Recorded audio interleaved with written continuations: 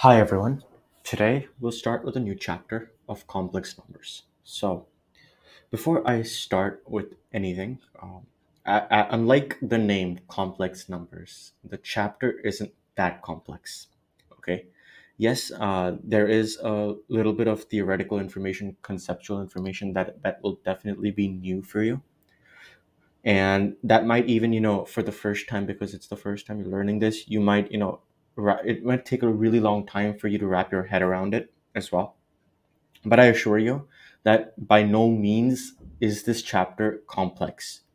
Okay, right? Obviously there is a little bit of new information, and especially when we deal with complex numbers, we're technically dealing with a term called imaginary numbers, right? And imaginary numbers, when you think of it, you're like, yeah, it's imaginary, so if it's imaginary, it's not real. And if it's not real, then what is the use of it, right? And before I start with anything, I would just like to talk about just complex numbers in general. So, complex numbers, obviously, as students, we always want to ask, look, what is the real life application of this? We talk about addition, subtraction when we were little, multiplication, division, we come to equations, and we see how equations can come real handy in real life applications, especially ratio proportions. Then we come to quadratic equations, stuff like that. And now we come to complex numbers, right? First thing that comes to complex numbers will probably be imaginary numbers, right? Because we're dealing with a term called imaginary numbers. And I'll get it deeper into that as we move forward in this video. But the first thing that comes in mind from complex numbers is imaginary numbers, right? It's not real, right? It's not real, right? So then, if it's not real, then why are we learning it, right? I mean, one big application I can think of right off the bat is probably the use in I would say not in electrical, but in electrical engineering especially. So use in electrical engineering. So this is kind of, as you move forward into college studies, university studies, is where you really see the application of it, right? It's used in AC circuits.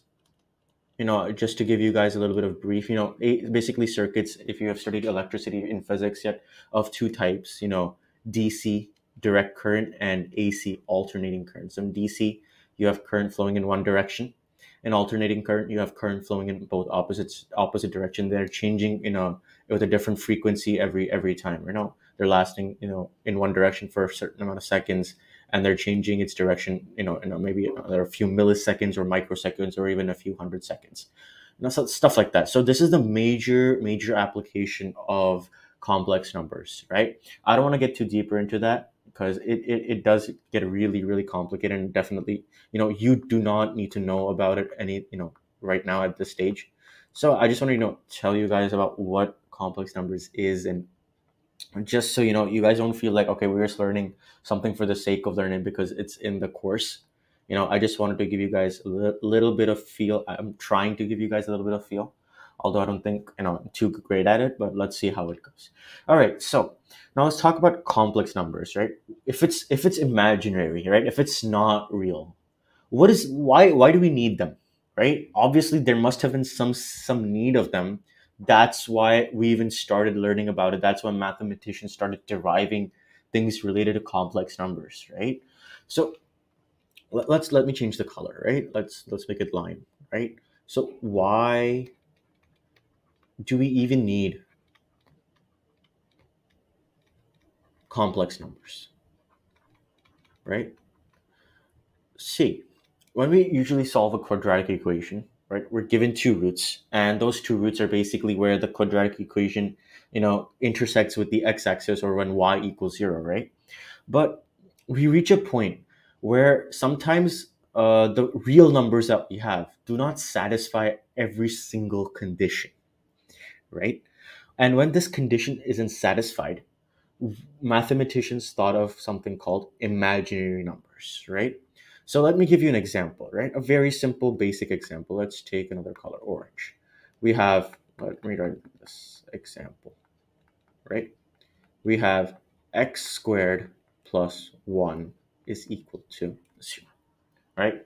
Now, if we were to solve this, what do we get? We get x squared is equal to minus 1, and x squared is equal to plus minus negative 1. Now, you all know that square root of negative 1 does not give any real number, right? It does not exist. And we can verify that, right? If we draw a graph, right? If we were to draw a graph, let's see like this, right?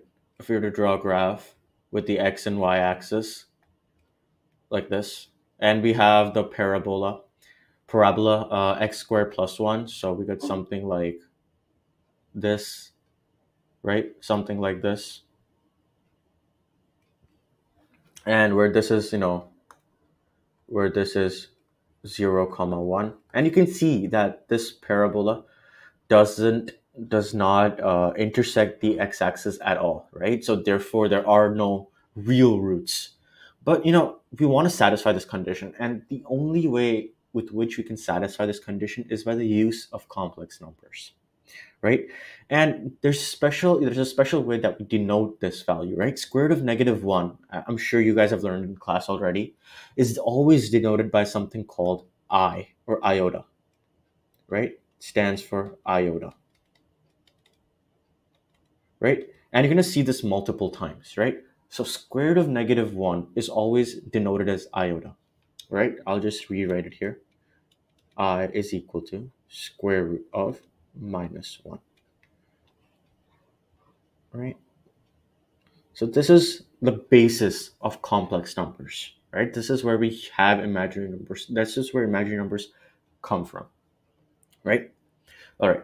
So now the real question is, does this iota, or does this square root of negative 1, does this satisfy the remaining condition, right? Previously I mentioned that there are range of numbers which real numbers do not satisfy, right? Suppose we have this huge pool, right? Suppose we have a huge pool, right? We have a huge pool, and maybe real numbers is this much, right? This is real numbers,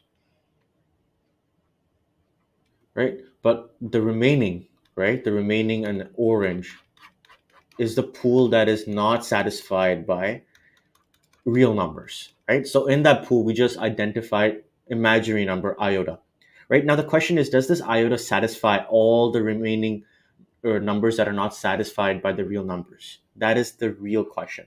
And we can try this out, right? Suppose we have another equation. Let's say we have another equation which says x squared plus 4 is equal to 0. Right, another example.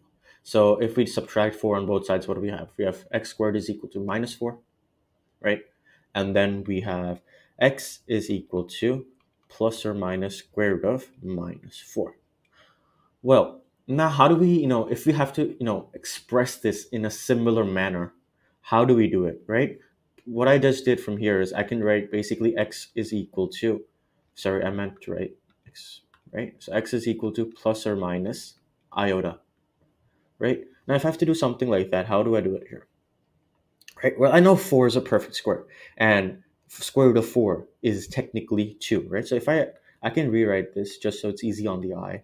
I can say square root of 4 times square root of minus 1, right? I can break it apart like this. Well, I know square root of 4 is 2, so then what I can do is plus or minus 2 times square root of 1. And then if we simplify it a bit more, what do we have? We have square root of 2 plus minus 2i. So as you can see, even this condition is satisfied by iota, right? So iota seems to satisfy this condition of this empty condition, this orange region, right? So you can see that complex numbers or imaginary numbers are essentially helping. They're helping fill that void which real numbers wasn't able to fill, right? So this is the main this is the main cause, or this is the root cause of why mathematicians decided to use something called imaginary numbers, right? Imaginary, the name is really deceptive, especially if you're hearing this for the first time. That's why I'm trying to give you a really good intuitive feel for the need and the use of imaginary numbers, right? Now At this point, if I'm talking about iota so much, you must be thinking, right? Iota has some importance, right? There's no, it's not, for some random reason why I'm discussing iota so much, right? And that is true. Iota is, one of the main. It's the reason why complex numbers exist, right? This is the reason why we denote saying we have complex numbers because it has iota I to it, right? So let me come to a new point now, right? Let's change the color. Let's take peach, right? So we can talk about now. Let's talk about powers of imaginary numbers, right? Right. Obviously, and we use iota simply because, right? Iota is used because we don't want to express every time square root of -1, right? What are we gonna write? Square root of -1 here, and then we're gonna write, what are we gonna write here? Plus minus 2 times square root of -1. So that it's just really, seems really irritating to write square root of -1. So we just replace it with the I, right? I mean, technically, if you just write square root of -1, it's not wrong, but now the convention, right? The mathematical convention is to write iota everywhere. Okay, so back to powers of imaginary numbers. We have powers of imaginary numbers, right? So we have I to the power of 0, right? Obviously, anything I to the power 0, anything to the power 0, whether it's imaginary numbers or real numbers, is 1, right? Then we have normal I, right? Which is actually technically I raised to the power 1. And that we previously, stated was square root of -1. Now, if we have I squared, what is that? Now, a lot of you will be tempted to say square, it's actually 1 because square root of -1, well, that's like square root of -1 whole squared. It's technically 1 because minus minus will cancel and you'll have a plus, but no. I squared is actually just -1. Now, think about it this way, right? This, again, kind of confusing, right? If you're seeing this for the first time, kind of confusing. Right? Think about it this time. We have square root of 2 squared is always equal to 2. Square root of 10 by 3 whole squared is equal to 10 by 3, right? Let me just rewrite this in a cleaner way. 10 by 3 whole squared. This is equal to 10 by 3. So basically, square root of x squared is equal to x, right? So similarly, following the same principle, square root of -1 whole squared, right? Whether I put the power before or after doesn't matter, right? It doesn't matter because this square root is technically just the half power and then we're squaring it, so it cancels out every time. So we're actually left with a -1. Right? This is why I squared is -1. Do not write I squared is equal to 1, right? That can be really confusing, and it can, it can be, you might be questioning why, right? Minus the negative signs should cancel out, but they don't, right? Okay. So now we have I cube. And I cube. Now think about it. I cube is what? It's I squared times I. Well, we know I squared is basically -1. So we do -1 times I. And actually gives us minus I. So I cube is minus I. I hope you understand, right? I broke this into I squared times I. Then I know I squared is -1, right? I explained how we get I squared as -1. And then we have just I, and then we multiply by -1 times I, which is minus I, right? Now, let's go over to I to the power 4. So I to the power 4 can be written as I squared times I squared, right? I squared times I squared. Well, we know I squared is -1, and we know I squared is -1. So now we can say -1 times -1. Well, the negatives cancel out, become a positive, and 1 times 1 is obviously 1. So I to the power 4 is 1, right? That is the logic. Now let's look at I to the power 5, right? I to the power 5 can be written as I to the power 4 times I, right? Well, we know I to the power 4 is 1, and I is just I, right? I is technically the square root of -1, but we denote it as I always, right? So I'll just write I here as well, right?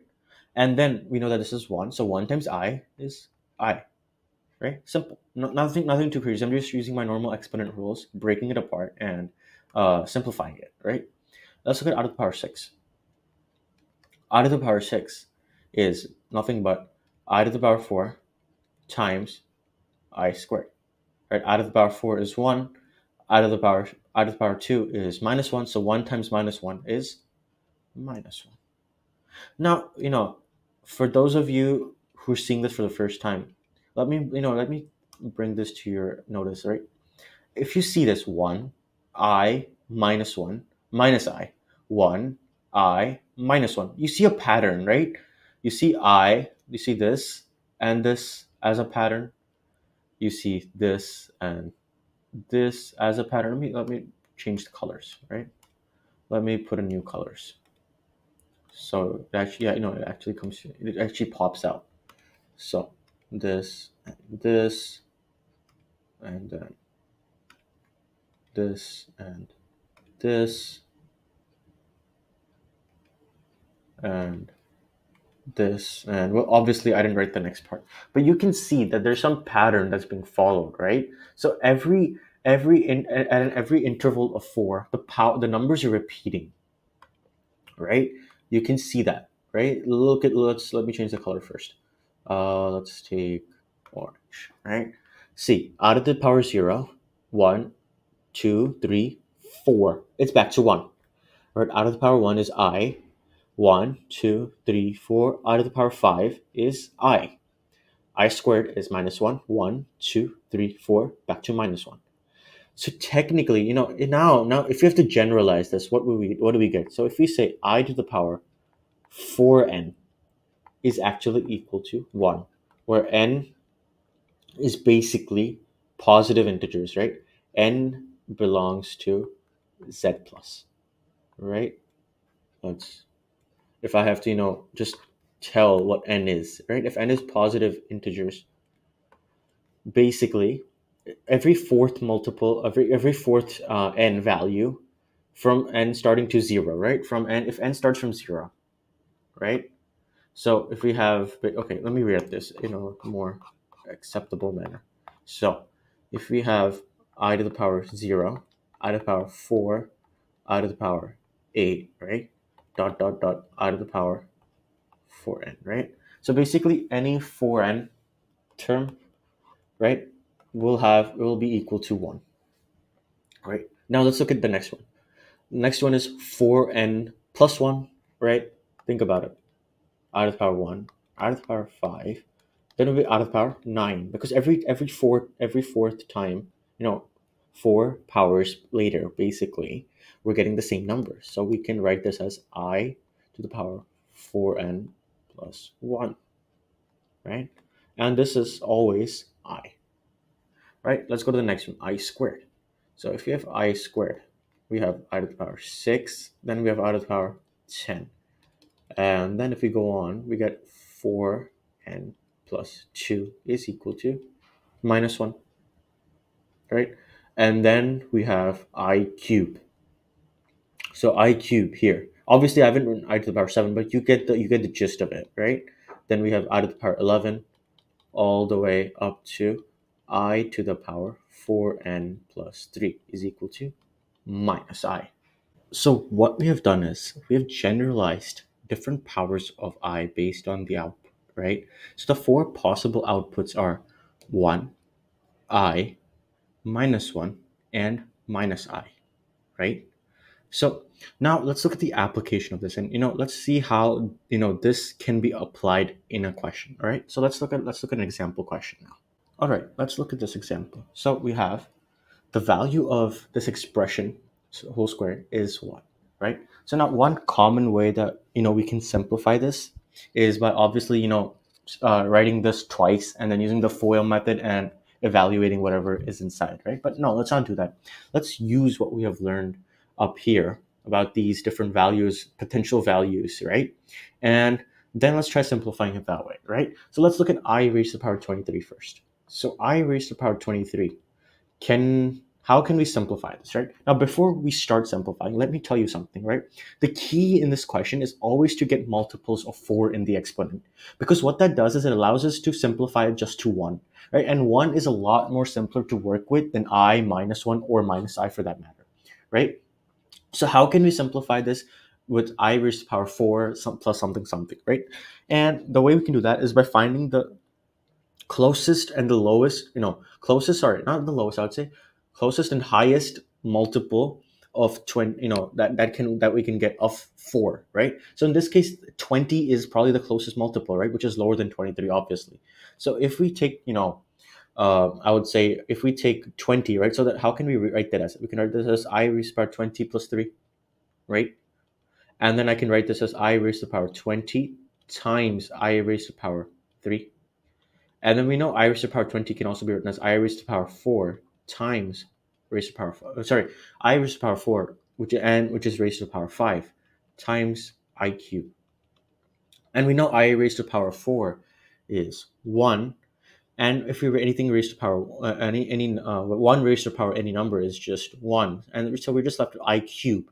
And I cube is minus I right here, right? Any multiple of 4n plus 3 is minus I. So this is actually minus I, right? Now let's look at, 1 upon I raised to the power 37. So if we take a look at 1 raised to the power I whole 37, what do we have? We can write this as 1 upon I to the power 37, right? And then if we have to simplify this, how will we simplify it? So again, let's try to get a multiple of 4.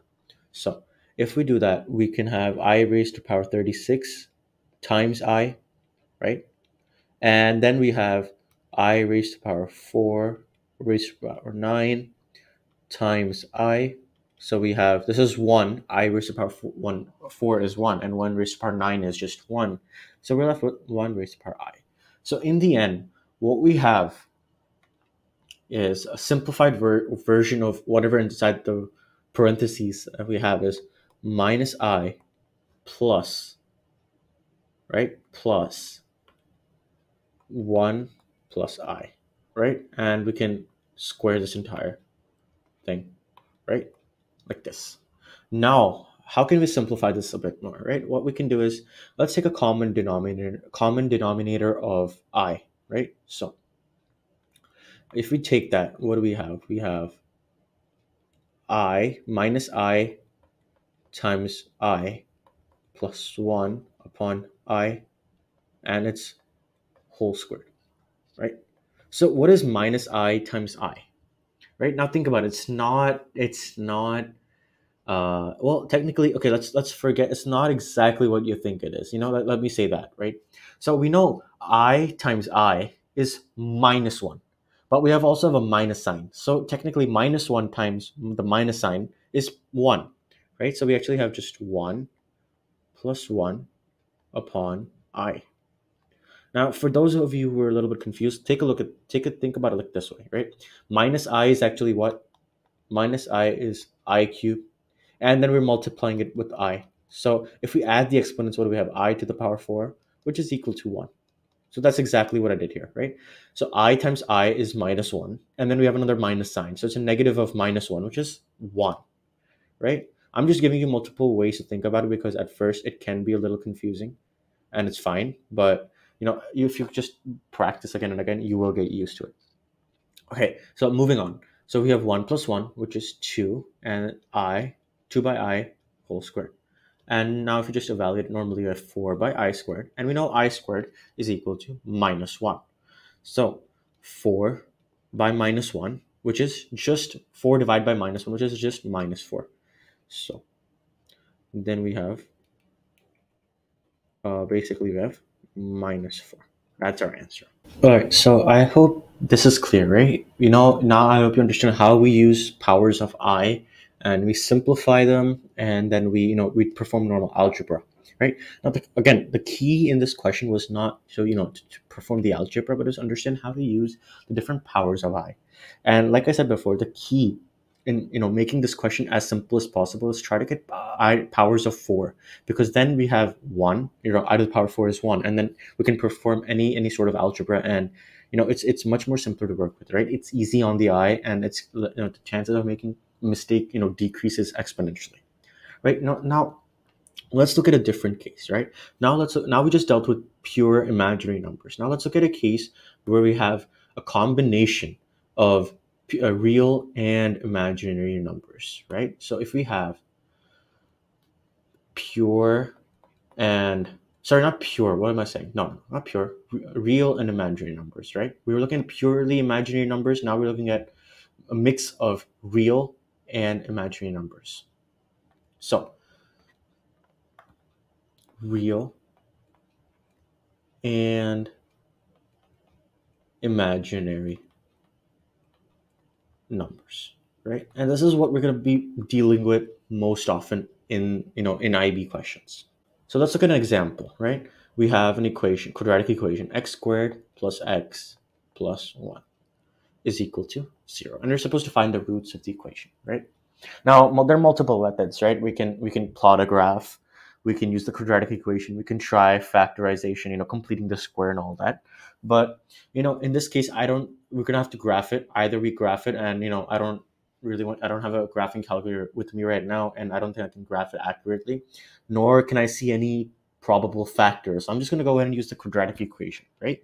So if I go ahead and use the quadratic equation, what's the formula? X is equal to negative b plus or minus the square root of b squared minus 4ac all over 2a. So again, if you're one of those people who still has having difficulty memorizing this, try to think. You can maybe Google on YouTube or something. Pop goes the weasel of quadratic formula, and it gives you a really nice way to memorize it. That's what happened. That's how I learned it in 8th grade, and that's how my teacher taught me. And since then, it's just been stuck in my head. All right, so let's get back to this. Now we have A is 1, B is 1, and C is 1. Quite easy numbers to work with, right? So let's simplify this. So we have minus 1 plus or minus the square root. Let me rewrite the square root in a better way. So we have 1 squared minus 4 times 1 times 1. And we have all over 2 times 1, right? Which is 2. So we're left with x is equal to negative 1 plus or minus, right? This is 1 minus 4, which is minus 3, right? And then we have all upon 2, right?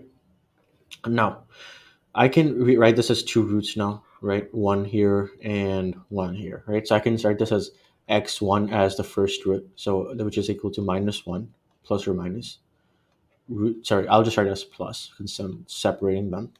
I'll write it as 3. Sorry, minus 3, my bad. And we have minus 3 upon 2, and x2 is equal to minus 1 minus square root of minus 3 by 2. Okay, right? We have these two equations. Now, again, we have a minus square root of something, right? We don't want to keep it that way. So let's try to convert it into what we previously learned of having iota, right? We want the I there.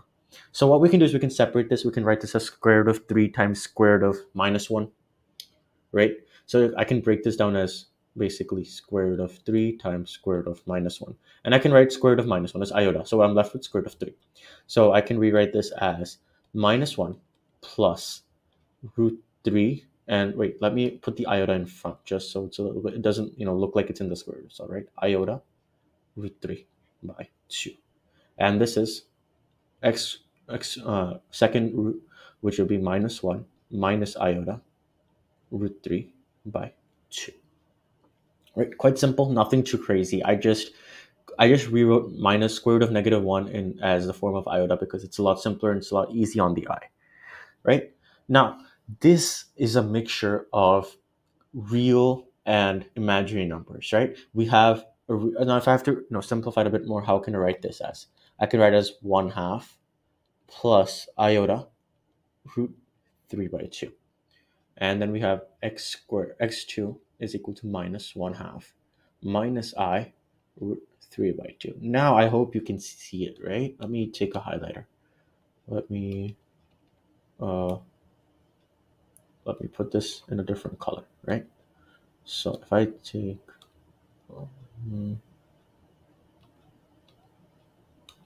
right, so you can see that this part is like the real part, right? Because it doesn't have iota with it.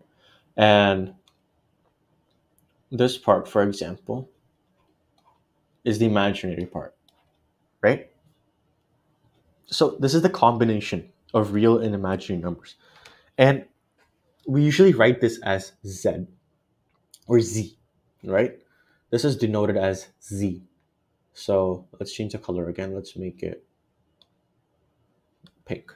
So we have general form, if I have to write it as, the general form is basically Z, right? And Z is equal to X plus iota Y or IY, right? Where X is the real part and Y is the imaginary part, right? So in this case, minus half is the real part and root 3 by 2 is the imaginary part. In this case, minus half is equal to the real part, and here the imaginary part is equal to minus root 3 by 2. Because notice the general form consists of a plus sign. So we can actually break, if you have to talk about this would actually be minus half plus iota minus root 3 by 2, right? Something like that. So this is a general form of Z, right? Or we or Z, right? And we denote this as like the general form of a complex number. So if I write this as of a complex number. So now if I had to just write it in a more neater manner, what I can do is I'll just rewrite this. So make a new here separation here, and what I can do is let's change the color as well. So it's yellow. So we have general form of a complex number, right? Where we have Z is equal to X plus I Y, right? And you might also sometimes see that people write A plus IB, right? That's also completely okay, right? So it's the X where X is the real part and Y is the imaginary part, right? I'm just rewriting it. It might have seem a little hairy here, so I'm just rewriting the same thing in a separate place, right? Now let me just say, show a few properties of this entire complex number, right? If Z or Z, I have a habit of saying Z for some reason. So if Z is, completely real, right? So if Z is completely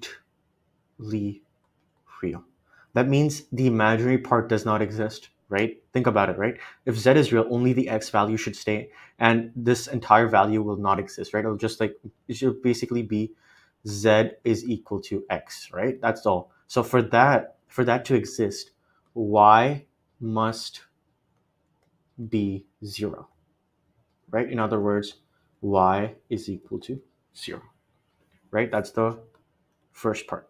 And the second part would be obviously the opposite essentially. So it'd be if Z is completely imaginary, right? Then we have basically, right? Then we have Z is equal to IY, right? Not just Y, IY. Then X must be 0. So X is equal to 0. All right, so with this, we'll end today's introductory video. And in the next video, we'll look at operations of complex numbers and a little something different, which is square root of complex numbers. So, the small theoretical conceptual information I'm going to discuss in the next video. This was just an introductory video. It's much longer than it should have been, but I really wanted to give you guys a gist of what complex numbers is about. And, because this is kind of, difficult to wrap your head around it, especially if you're learning this for the first time. You might have to, watch this recording a few more times just to get, a proper intuitive feeling. But I assure you, it's not complex, right? Unlike the name, complex numbers is not complex, right? So yeah, so that's basically what I wanted to say. Next video we'll look at operations, addition, subtraction, multiplication, division of complex numbers, and a few little bit more details. All right, so this was all for today's video, and I'll see you in the next one. Bye bye.